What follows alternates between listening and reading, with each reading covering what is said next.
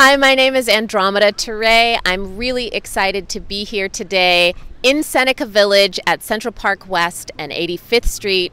I am the artistic director for this year's Juneteenth celebration.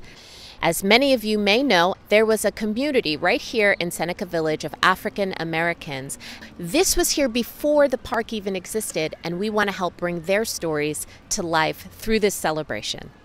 It's been a really great opportunity to partner with the Central Park Conservancy for this celebration because the landscape tells so much of their story.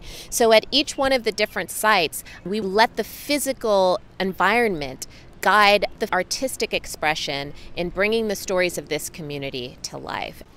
The first thing you experience as you are welcomed into Seneca Village is the sound of African drummings, and you cannot get more traditional than Abdou Mbouk. He comes from Senegal, playing the kora, which is an African instrument that is often played by griots, who are the storytellers and the history keepers of African communities.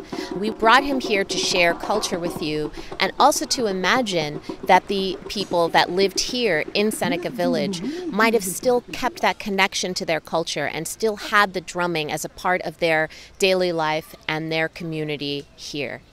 So Andrew Williams was one of the first landowners here in Seneca Village, and he did shoe shine. And so when we thought about how he might have transformed this space, it was shoes. And so we brought his story to life through tap dance. We have an incredible tap artist and actor, DeWitt Fleming Jr., and we're really excited to share his story because the land that he owned here gave him the right to vote.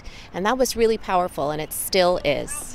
Another one of the themes we have is education. In Seneca Village, they had a school for colored children, and the simple landscape of a playground, which you find at this location, helps to tell that story. There is still a playground at the site where the school was in those days.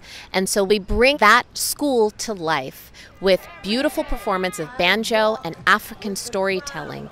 And that idea in creating this experience was to imagine how the teachers might have shared and educated the students.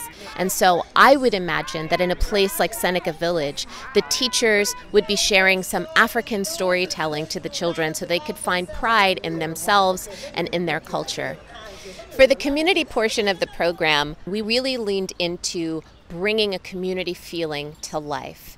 Here we're at the site where a church existed, and the church was not just a religious foundation, it was an anchor for the community where they came and gathered together for social events as well.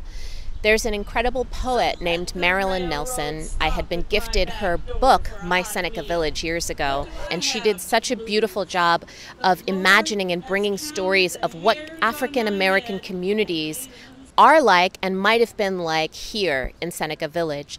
And we have some dancers to also help visually stimulate and give a visual representation to her poetry as well.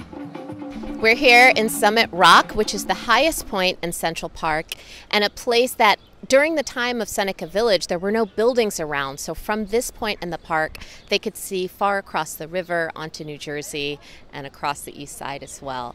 It was most likely a place that they came to reflect. So that's where we're starting with a journey through reflection, loss commemoration, and celebration at this site with 4 incredible artists. We have sculptures by Miles Nurse, an incredible metalwork artist, and his sculptures are dancing ancestors that help you to imagine them still being in this physical space. And what we love about his artwork is it has a lot of negative space, so you can still take in the natural environment of Summit Rock while you're viewing his pieces. The musical element is 3 instrumentalists, beginning with Reflection by Akua Dixon, who's a cellist and composer, presenting a work called Africa, Africa. And that is really going to bring us into joy to round out the full experience here of Juneteenth.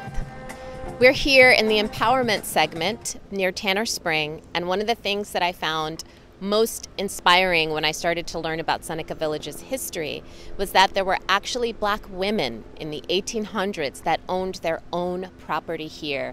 And I thought, wow, those must have been some really incredible women.